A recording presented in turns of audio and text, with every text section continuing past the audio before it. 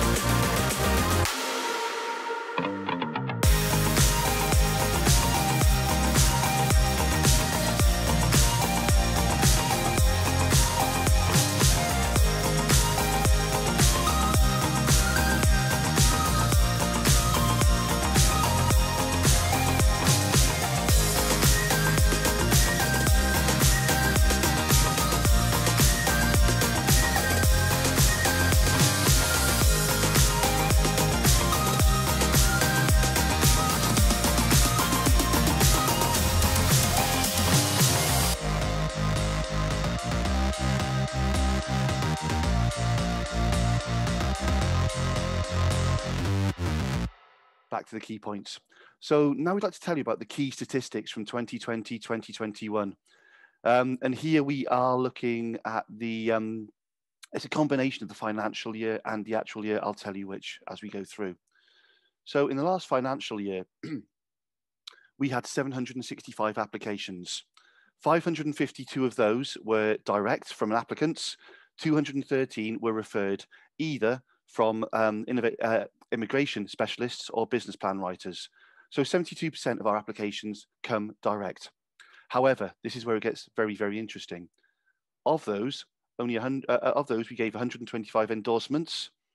Only 20 of them were actually awarded to the direct applicants, and 95 of them were awarded to the referred applicants. So the graph here shows the success rate for direct applicants against referred applicants. If we look in more depth at the statistics for direct applicants, 552 applications, 20 new endorsements, 4% success rate. However, if we look at the stats for referred applicants, there were 213 applications.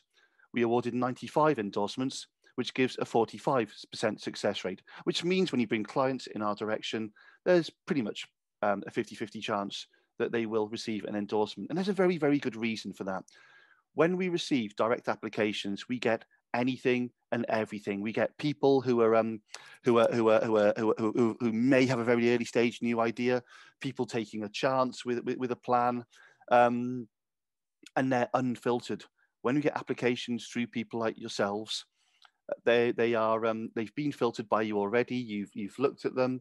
You believe they are right for us for quite a specific reason. So again, what is key to us there? If I go back a couple of slides.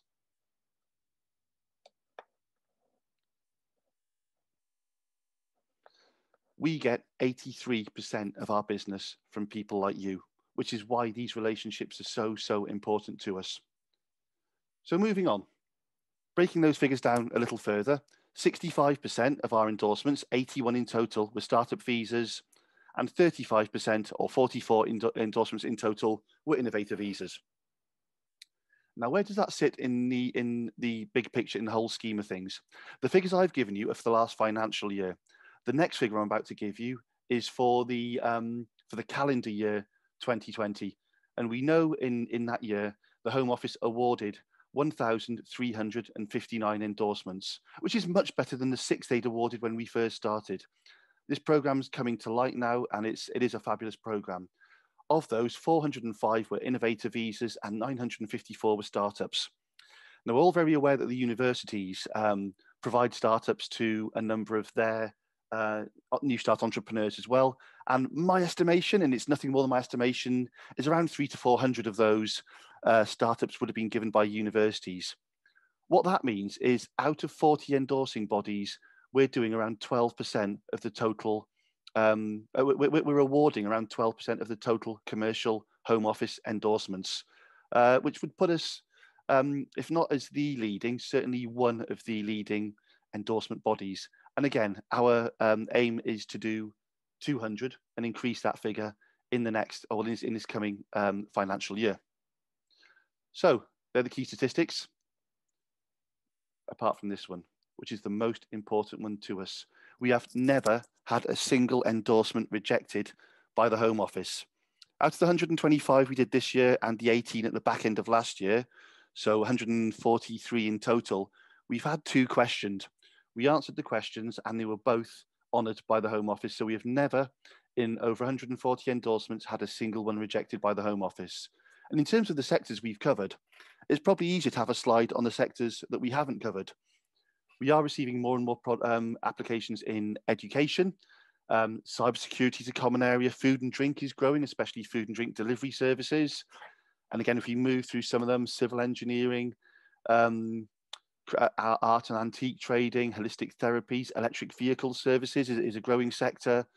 And then all the way down to a fantastic client who someone in this room will certainly recognize, maybe 2 people, who's actually designing unmanned aircraft and has some fabulous contracts with the UK already. There are some sectors we don't support, and we've only developed this list recently on the back of certain applications which have made us ask questions about what we should and shouldn't support. So we won't support projects with a strong religious or political context. We won't support projects that support adult industries. We won't support projects that promote the exploitation or have the potential for exploitation or harm to people, animals, or the environment. Naturally, we won't accept projects which could have an impact on national security. Moving on to a new area, basic aggregators, for those who don't know, are websites that pull together services provided by other people. And it's very, very hard to justify the level of innovation for these, which is why we don't really support basic aggregators. Compare the Market is an example of a complex aggregator, so we will support those. Just to pick up quickly, thanks for the question. The presentation will be shared the presentation will not be shared with the attendees, but it will be recorded on a YouTube channel, and the YouTube link will be sent to everyone. The main purpose for that is so you will have access to the full video as well. So again, thank you for that question. We don't support projects in cryptocurrencies. The main reason for that is a very, very complex area. And we tend not to have the knowledge to go into the depth that a lot of people want for cryptocurrencies. In addition, we've not seen a single application yet that presents something that's not available within the UK. So one area we don't want support. Finally, for this one, themed restaurants and food outlets, very, very difficult to justify the level of innovation. So we tend not to go down those. We have supported a couple, but they are difficult to justify. And last but not least, we're receiving an increasing number of applications in online training and English as a second language, and in food ordering and delivery services. We're not saying we won't support those, but we have to pay extra scrutiny to make sure there's something really different above and beyond what's currently available. We often see applications that say, no one's doing anything in this area. They're not yet, but thousands of people are developing propositions in this area. And we know that just by analysing the applications that we receive. So now moving on to the key changes for us over the last 12 months. When we started, business offering was a quite direct business offering to clients. But as we progressed, we realised that more and more of our entrepreneurs were speaking to each other, building contacts and connections with each other. And it made us realise we needed something much more than a basic business offering. So we developed a community, something that we rebranded with the new branding that you actually see now on the slides. And all of a sudden, we have an area on our website called Insight, which is over 100 international entrepreneurs all helping each other. That's what you will have seen a little bit of, and you will see more of when you receive the actual the client video. On Insight, we provide virtual events, webinars, and we have our own internal social media platform as well. One of the best things that we've done is negotiated discounts for our members with accountants, insurance firms, solicitors, coders, tech providers, and one of the main ones there, of course, is Amazon Web Services. And for those of you who've worked with us before, you will see there is a new logo and a new brand presence as well. Our programs have also changed slightly, and I'm guessing this is one of the slides that people are most interested in. Our Startup Plus program is ideal for entrepreneurs starting their first business in the UK needing guidance and support. That program is £5,000 plus VAT per annum per founder. It's a 2-year program, but payment terms are now more favourable as well. There's a £2,500 plus VAT deposit, and then there's 20 monthly payments of £375 plus VAT, which only kick in 5 months after they receive their visa. We have a new program called Graduator Plus, and this program is specifically meant for graduates from UK HEIs wanting to move from their startup to their Innovator visa. Their program is £6,000 plus VAT per annum per founder. It runs for 3 years because, of course, it covers the Innovator visa, and the deposit is £1,000 plus VAT, with 34 payments of £500 plus VAT kicking in 3 months after they receive their visa. The big change is Innovator Pro. Now, those of you who've worked with us before will remember our old Innovator Plus program was £12,000 plus VAT. But the development of our Insight platform has meant our clients don't need as much direct consultancy now because they can receive everything they want from our online platform. That's allowed us to slash the cost of this program to £7,000 plus VAT per annum per founder. It's a 3-year program, and again, the deposit is much lower than it previously was, £3,000 plus VAT, followed by 30 monthly payments of £600 plus VAT starting in month 7. Again, You'll be able to play all of this back on the YouTube link you will be sent after, and this information can all be sent to you as well. We're not sending out the full presentation, as I previously mentioned. However, if you want specific slides, then that can certainly be arranged. We do often get asked to support multiple innovators within a business. We support 2 innovators for Startup Graduate and Innovator Pro, and in certain extreme circumstances, we will support 3 innovators through Innovator Pro. However, it has to be a compelling proposition with a clear need for the 3 founders and a clear revenue stream that shows that those people's salaries could be justified within the business. So it's normal for us to do 1 and 2 person businesses, 3 in extreme cases on innovator visas, but never more than 3. So I've summarized what Insight is already, but just to recap, it's our online community of international entrepreneurs. It allows all of our members to connect with each other and access key business support resources, attend and rewatch webinars, events, workshops, key interviews, and it gives access to the marketplace with a vast range of discounted services. The other thing we're doing a lot more of now is working directly with people like yourselves, helping you with the early stage assessment of applications. Now, we're all very, very aware that the Home Office do not permit endorsing bodies to have formal relationships, or they call it partnerships, with immigration specialists. We define a partnership as something that involves the exchange of money and contracts. And we have discussed this with the Home Office previously. They're more than comfortable with us having informal relationships with you and accepting referrals from you.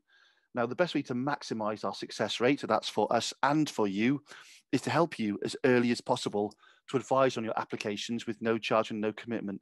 So if you have someone, you have a project and you think it may be innovative or it may be viable, but you're not sure, pick up the phone and give us a call. Send us an email. Say, I've got a client.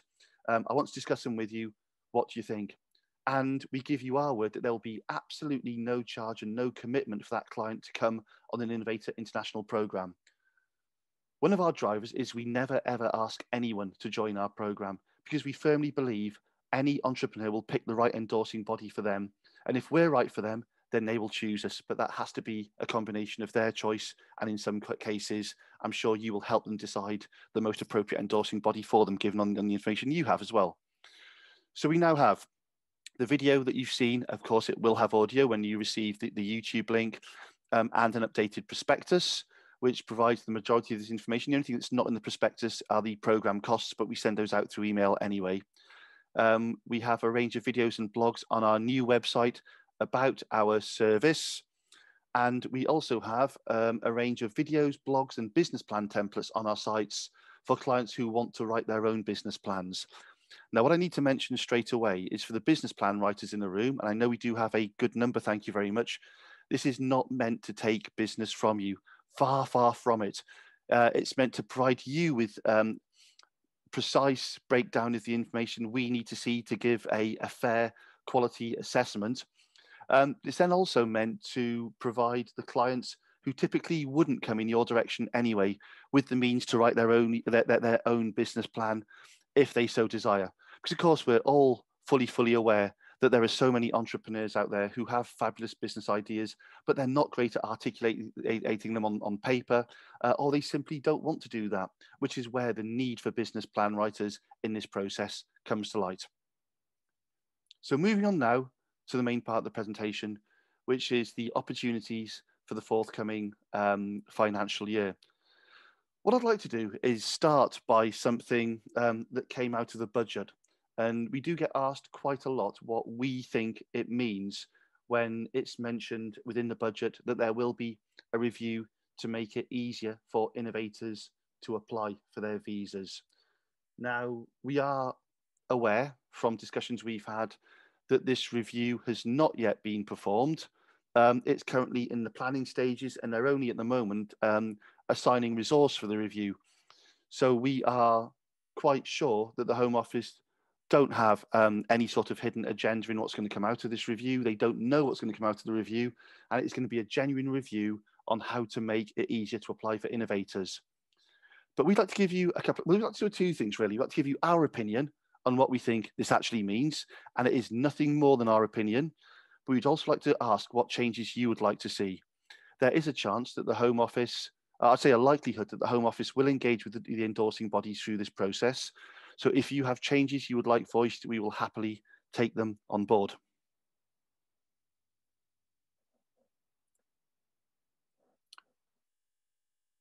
What I want to say first and foremost is the Home Office have approved around 1,300 endorsements in the last year, the last calendar year. What people don't always see or appreciate is the number that get rejected. And our total success rate is around 15%, which means give or take for every one we receive, we reject around six, sorry. That's a key figure because we do that at no cost to the client and no cost to the Home Office. And it's bearing that in mind, we don't believe the presence of endorsing bodies will be questioned. We do a considerable job in whittling down the applicants to make sure the most appropriate are presented to the Home Office, and that is done at no cost to the taxpayer.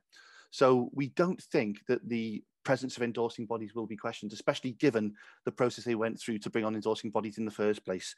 However, we're fully aware that the settlement criteria, the 7 conditions, which range from the money invested in the business through to 5 people employed on 25k a year minimum, can be quite challenging to meet, especially for a new start business. Not many businesses do £1 million after 3 years. And let's be honest, it's the last financial year. So really, they're going to have to be hitting 1 million within sort of 18 to 30 months. So that settlement criteria we know can be challenging to meet. It wouldn't surprise me if we see a slight relaxation on that criteria, or even an extension of the criteria, so the 7 becomes 10 or maybe more. In addition, the scalability criteria is a little challenging. We can have absolutely fabulous businesses that have great impact within a specific region, and they don't have to, want to, or need to be national, or certainly not international. So there may be a slight relaxation on the scalability criteria as well. I think the innovation criteria will be addressed because it's unclear to many.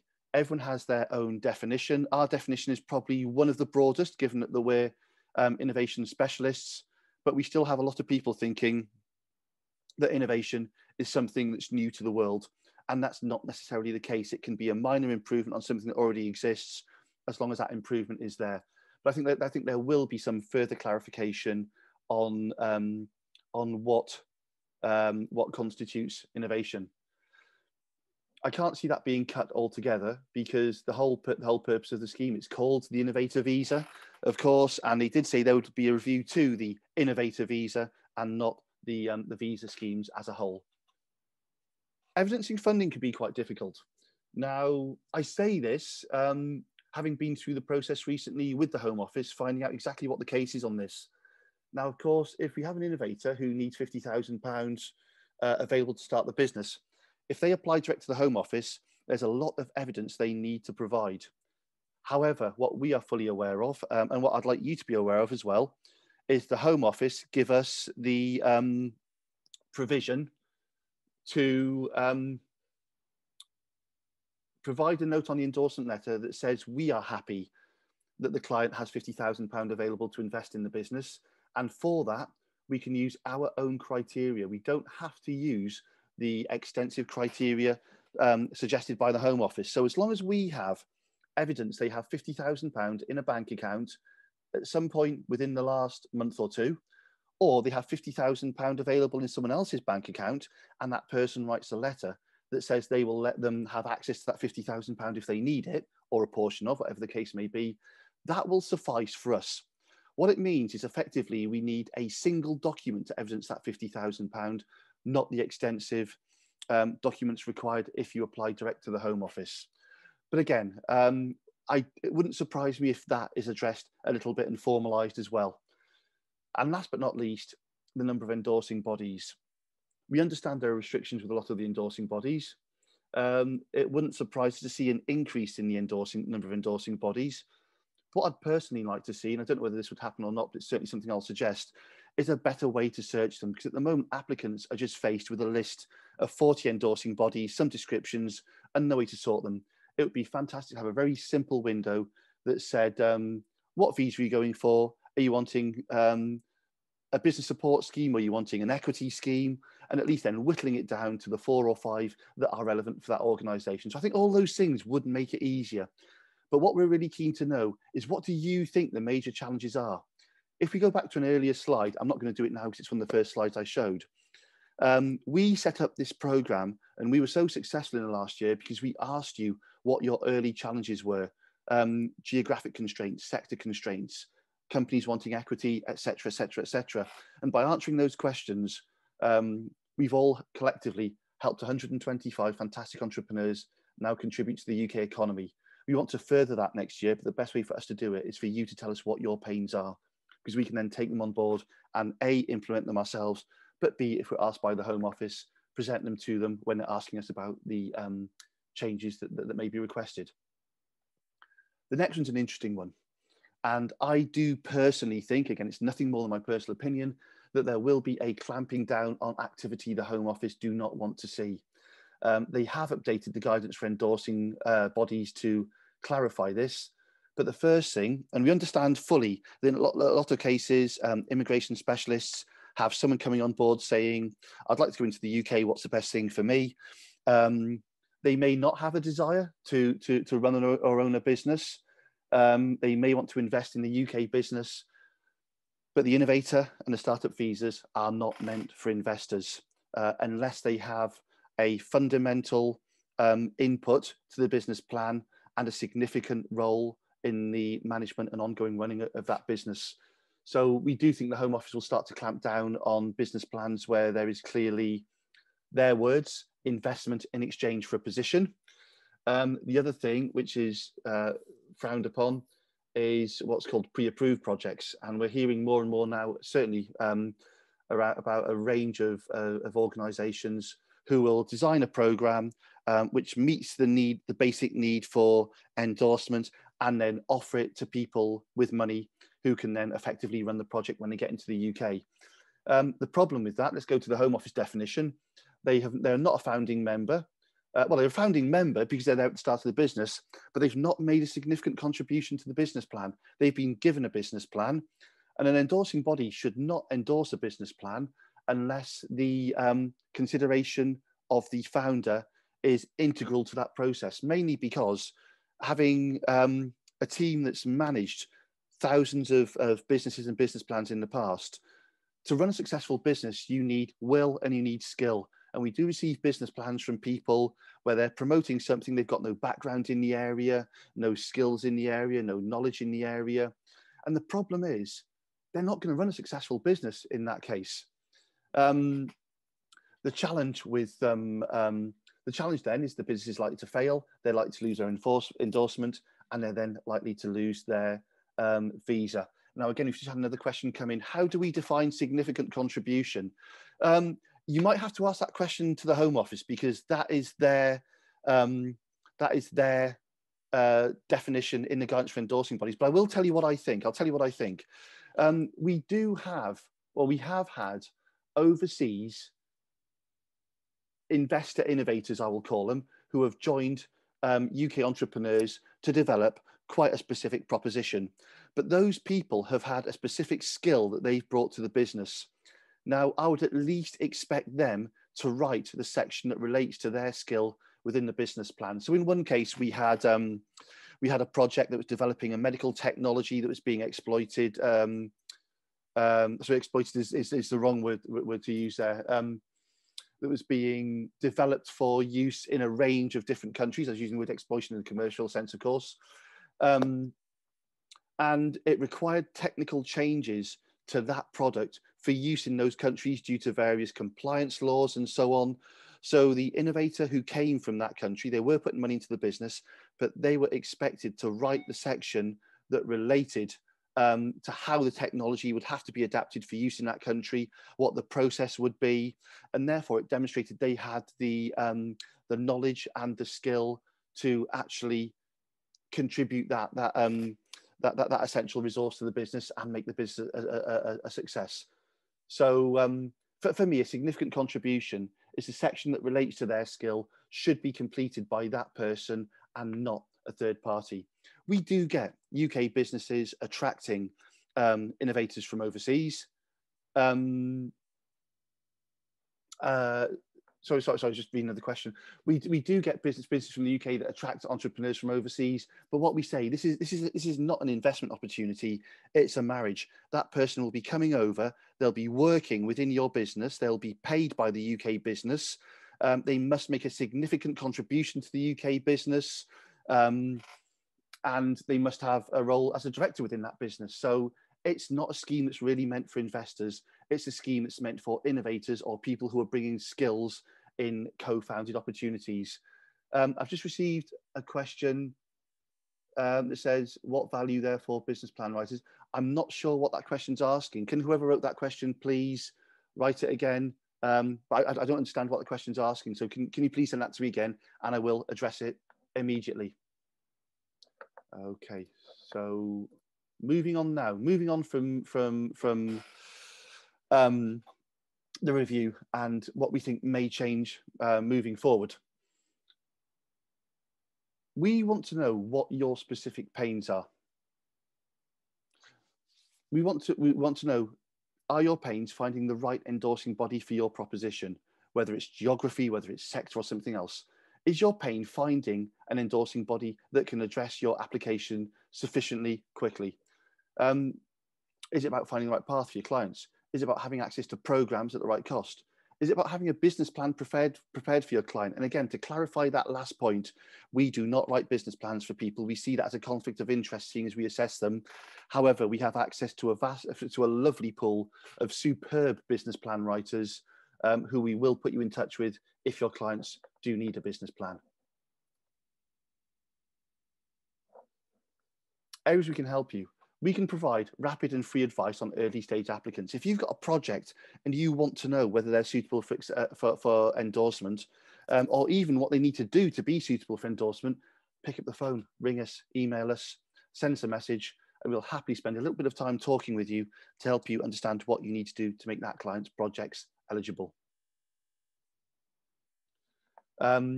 Okay, so we do rapid endorsement requirements. We had a fabulous client a couple of days ago who needed endorsement quickly. His project was superb. The business plan was unquestionable. We had absolutely everything we needed. And we happened to have a single endorsement left out of our current allocation. Now, we were able to process that application very, very quickly.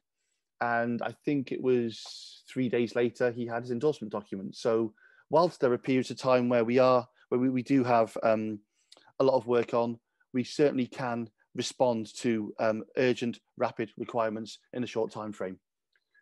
Maybe we could support a wider range of your client propositions, covering different sectors, and provide events to educate and support your client base, or even you and your advisors.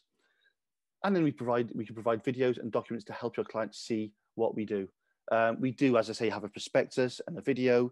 If you want more bits and pieces, we can blog on certain subjects to help you and your client base. But please, you tell us. Before I go on to the last but one slide, I'm just going to whip through a couple of questions because we do have some questions coming in at the moment. So so more of a comment.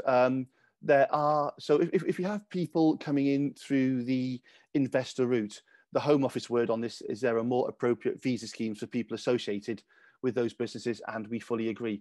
Where someone with money wants to try an idea and they want to give entrepreneurialism a go, then absolutely fantastic. We'll help how we can. We're not putting off that, but we don't want the impression given to anyone that people can invest and then sit back. Next question.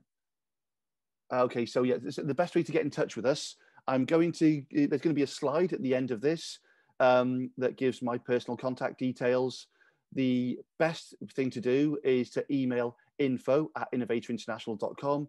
That'll go to a lady called Emma, who will make sure your email is forwarded to the right person within our team. So the info@ isn't a general catch-all that goes nowhere. It is a very, very active email. The directors do also have access to the info@, so we do see things that come in and pick them up as we see them. So info@Innovator International is the best way to contact us. What we'll then do is we'll then put you in touch with the person who you need to deal with, and you will receive their direct email for calls, WhatsApps, texts, your preferred form of communication. Question from a business plan writer: can business plan writers build our fees into the business plan? Not really, because our relationship is with the client. So we invoice the client directly, and the client pay. And the challenge we have, of course, is the clients like to pay an initial fee and then an ongoing monthly fee moving forward, rather than a whole big bulk up front, which makes no sense to them. So what most business plan writers tend to do in our experience, because the other thing to clarify is we do not pay nor receive referral fees. Everything is totally transparent. We see ourselves as a natural progression for your clients. Therefore, referral fees do not exchange hands.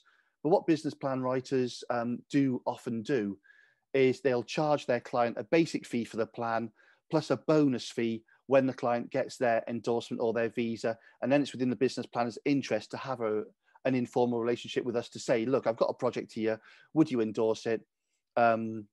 It's quite common for us to deal with the business plan writer and only actually meet the entrepreneur prior to signing contracts. That is something we do need to do. We do actually have to meet the entrepreneur via Zoom prior to signing contracts, just so we can provide that level of authentication to the Home Office.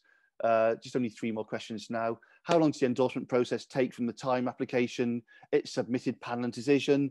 Average 2 to 3 weeks. That's normally dependent upon how quickly you can get answers to our questions back to us.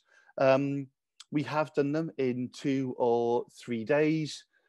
And additionally, they have taken longer. We've actually had a client who's just come back to us after a year.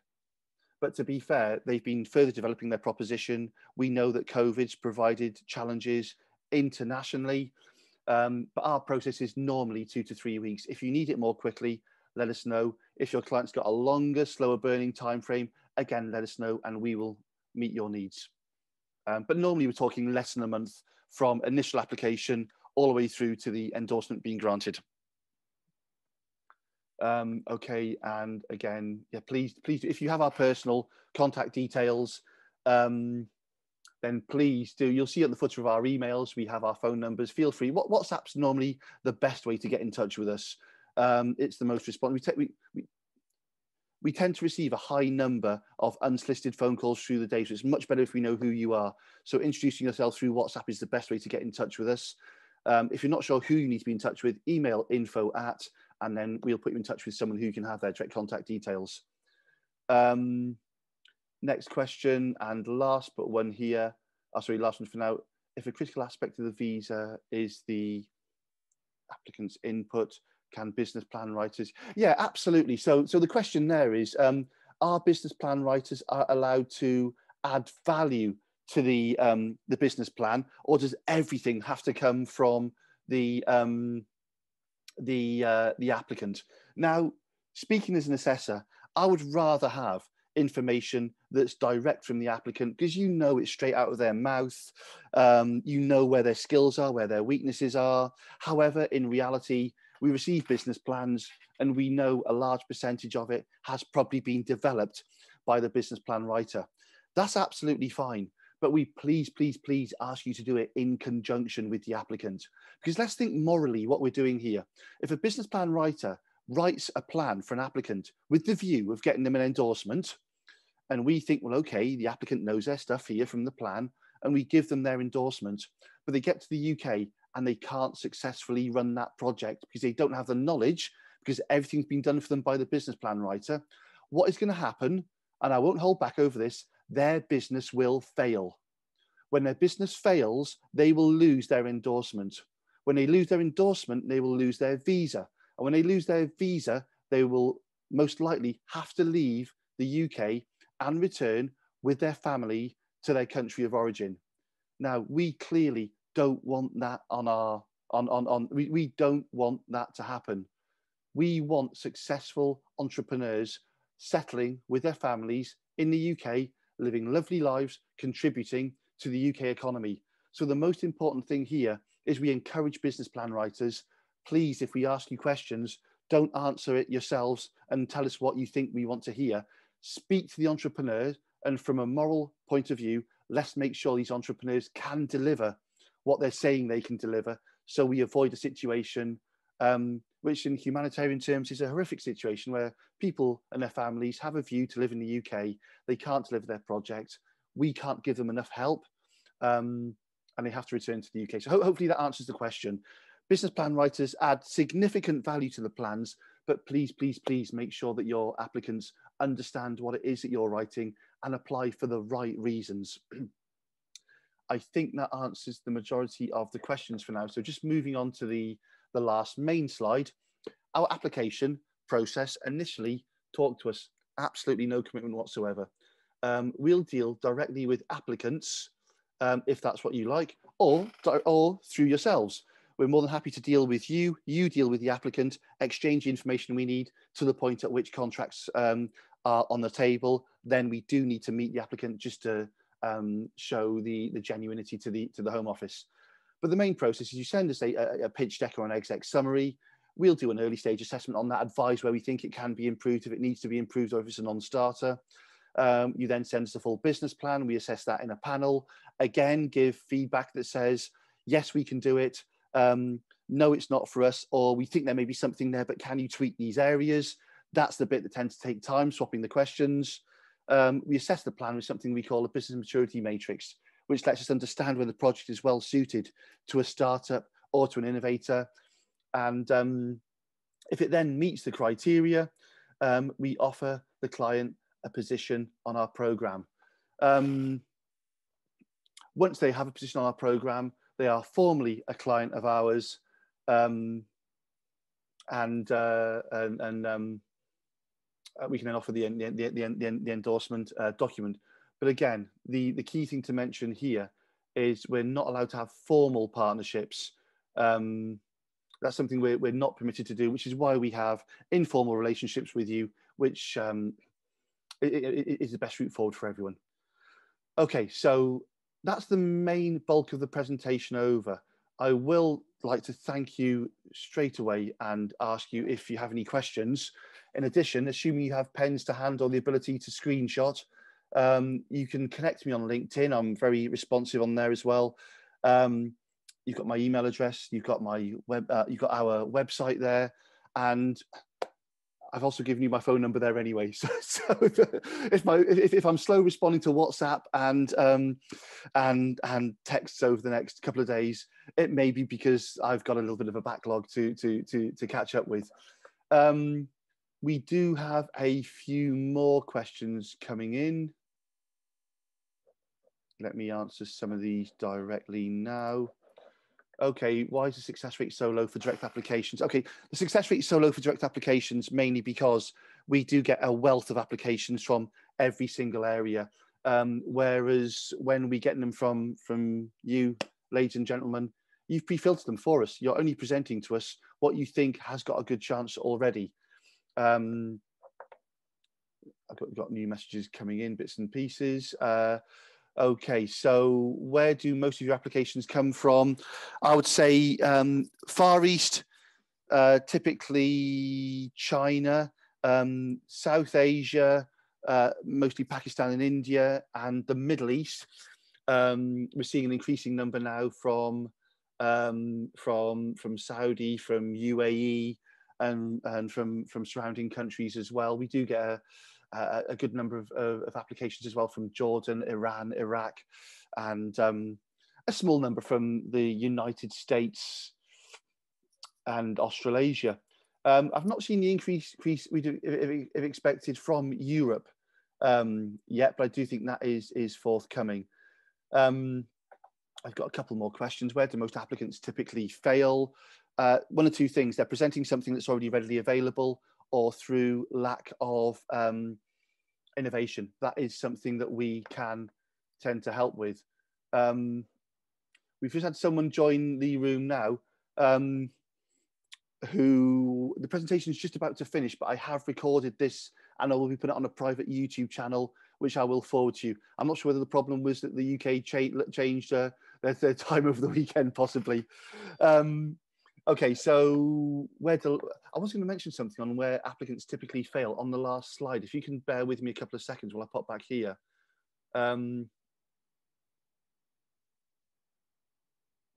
Yeah, one of the other things that we see, especially from business plan writers, is if you're a business plan writer, please pay a lot of attention to the marketing area.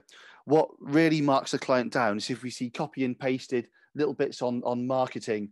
Let's say this client is going to sell through social media, networking, having a website, and direct calls. You're probably right, but we need a little more information because every client's different, every business is different.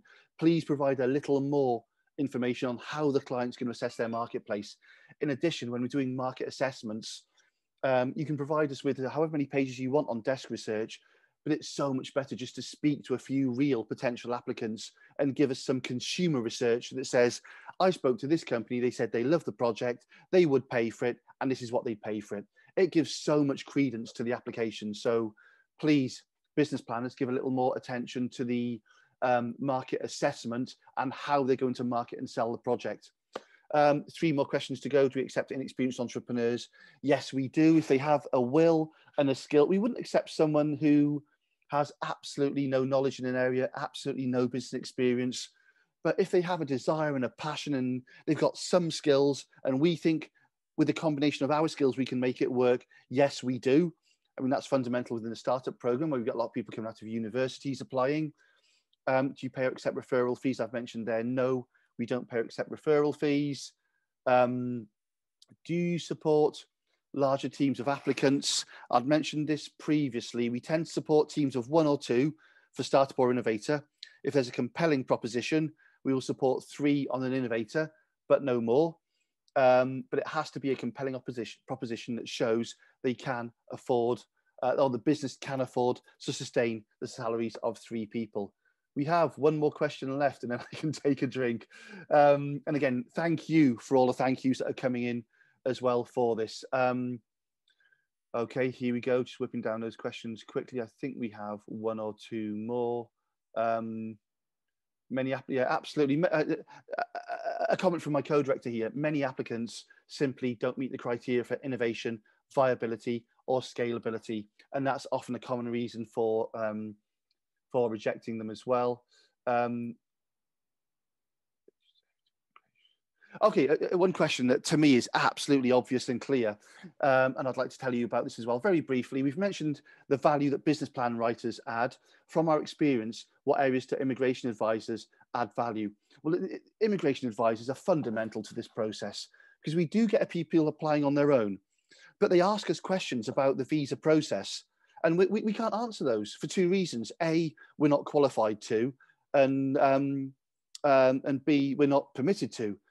We are told if we get questions on the visa process to contact the Home Office directly, but we do appreciate that there are a lot of fantastic visa organisations out there. We'll often say to our applicants, contact an immigration specialist, ask them that question, because they ensure that your application flows smoothly and you don't hit barriers. So for the business plan writers out there, if you're not partnered up with an immigration specialist, I would recommend it, because we do recommend that all of our clients at least speak to an immigration specialist to make that process as smooth as possible. Again, these are thank yous, making sure there's no more questions there. Fantastic. Okay, so we have no more questions coming in at the moment. If anyone does have any more, we'd be happy to answer them. Otherwise, I will return to this slide so you have my contact details. I will thank you again for all of your time. It's significantly appreciated. We have used all of our endorsements for the current financial year, which ends tomorrow anyway, so we wouldn't really have time to process any more. But we do already have our new batch of endorsements for 2021-2022 from the Home Office. So we can start awarding those from it's either April the 6th or the 7th. If you have clients you'd like to speak about, then please do give us a call in that time. One of the most common questions we get asked is, do we have any endorsements left? Now, a batch of 25 endorsements, we do tend to use within around anything from 4 to 8 weeks, but we're hoping the the provision of new batches will be a little more fluent this year, so we won't have times where we don't have endorsements to offer. Again, thank you for all of the kind notes that are coming in from everyone. We're thoroughly looking forward. I speak on behalf of the team here. We're thoroughly looking forward to developing relationships with you over the coming year and beyond. And if you have any questions whatsoever, please don't hesitate to contact me. I will go quiet now, but if I do have any further questions coming in, then I will pipe up and answer them. And again, a specific question to Ian. Thank you so much for all of the help you've given us through this process, Ian, as well. We really, really do appreciate it, going back to when we were starting this 18 months ago, and we will more than happily provide your team with an update via Zoom or in person as times change, as soon as you require. Thank you very much all.